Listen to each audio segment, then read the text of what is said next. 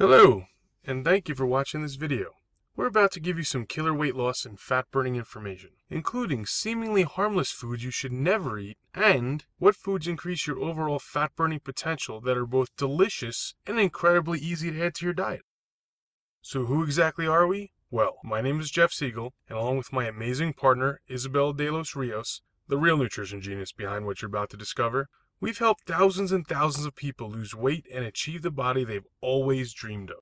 Oh, and just so you know that we don't just talk the talk, but also walk the walk, here's a picture of Isabel and me just a month after we started sharing Isabel's personal knowledge online. Check out those arms. Yes, I'm talking about Isabel's. Now, I'm going to let her reveal some of the information you've been waiting for. Okay, here we go. Sugar is your number one enemy. I know what you're thinking. You just told me this was going to be different. Tell me something I don't know.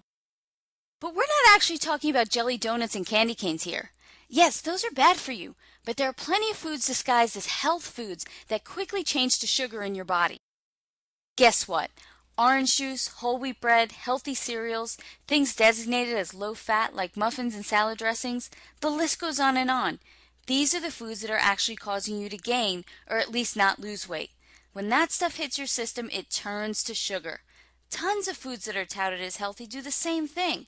They're not healthy. They're actually the foods that are preventing you from losing fat. I know you're probably surprised to see carbs written across the top of the screen. But what you need to know is that not all carbs are created equal, and the ones that you're eating thinking they're healthy may be doing you more harm than good. Look, you need carbs to make your body function properly, but there are certain carbs you absolutely do not need. For example, many people believe the whole wheat bread they're eating is good for them. Definitely not. Whole wheat bread will create an increase in blood sugar and insulin just as much as most other breads.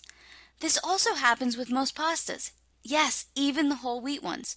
Almost all cereals, crackers, even the ones that have all kind of healthy claims written all over the box. All of them will put you in that fat storing state. So which carbs should you eat? Well, lucky for you and me, there are a lot of them.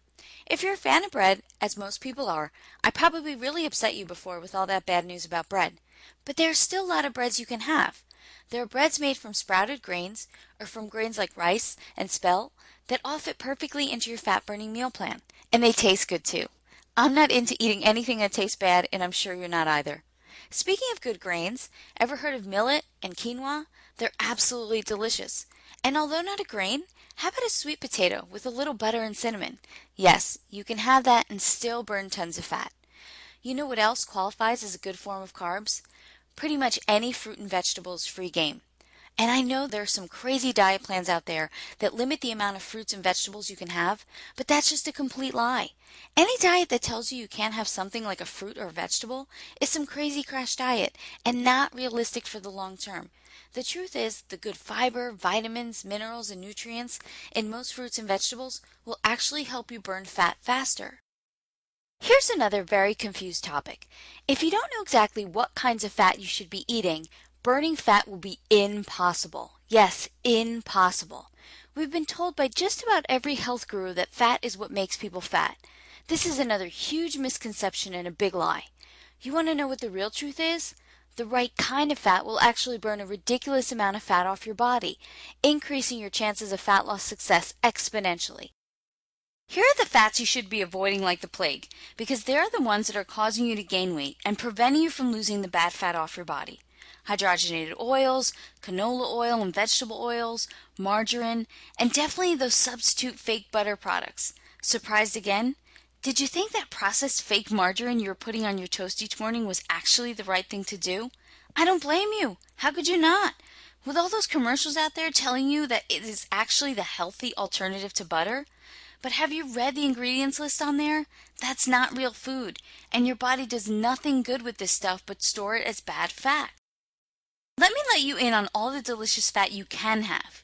Real butter, whole eggs, coconut oil, olive oil, avocados, raw nuts. You think I'm crazy now, don't you? This is usually the place where many people ask me, Isabel, aren't we all supposed to avoid saturated fat for our health? Am I going to keel over from a heart attack by eating butter and coconut oil? Definitely not. Another huge misconception and something most health professionals have all wrong. Statistics prove it. Remember, sugar is your enemy. All these natural unprocessed fats that are not full of chemicals are not only your friend, but what you absolutely need to burn that fat off your body. Thanks again for watching our short video. Want more helpful fat burning tips? Click on the button below and sign up for our free e-course. You'll gain immediate access, and this course is chock full of little known and highly effective information that can help you attain the body you've always dreamed of.